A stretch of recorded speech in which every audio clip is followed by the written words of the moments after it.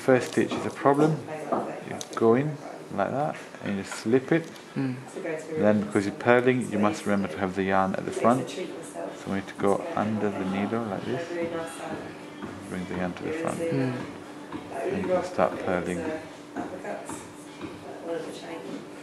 And they had like TVs with like butterflies on the screen and that while they're washing their hair like a bath suit.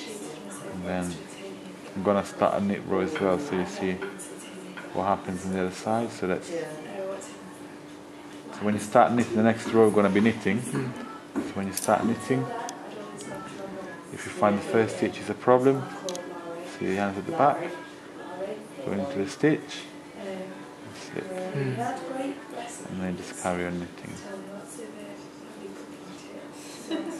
That sounds great. It's like 3 classes at the same time. That's it.